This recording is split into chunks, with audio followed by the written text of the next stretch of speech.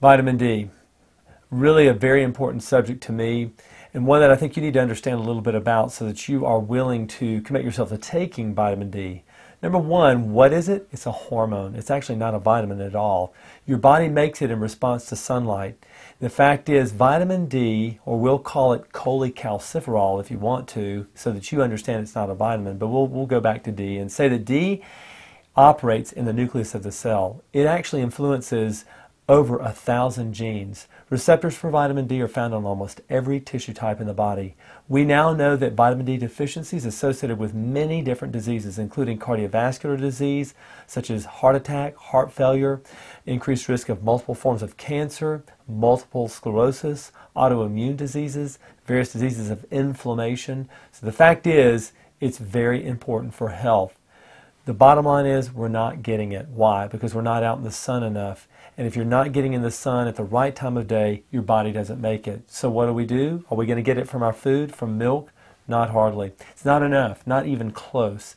And so what we've got to do is find a way to get it into our bodies.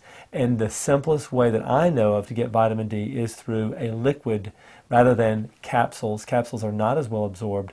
So what's the amount? Well, anywhere from about 4,000 to 6,000 international units per day is what I recommend to my patients, and that's what I would say to you to get your vitamin D level up. To maintain it, maybe a little less, but start out with 2 to 3 drops of the product I recommend called Liquid D, D as in Delta 3. And that bottle of Liquid D3 runs about $20 and will last you a year at 3 drops per day. Now, in terms of what you want to try to shoot for a blood level of what's called 25-hydroxyvitamin D is 60. And that's about the level that you get if you were a California lifeguard all summer long. That's probably what is going to turn out to be an optimal level. So take vitamin D as a supplement. It is incredibly safe. It is proven to be so in dosing much, much higher than the recommended dose that I'm talking about. So you can get it safely. It's important for every segment of the population, but the dosing I'm giving you right now is for the average adult. So if you're a child, that is something that would be a lower dose. And that's not well worked out, but a general guideline would be 1,000 to 2,000 units per day. And that can be as simple as a single drop of the Liquid D3 per day.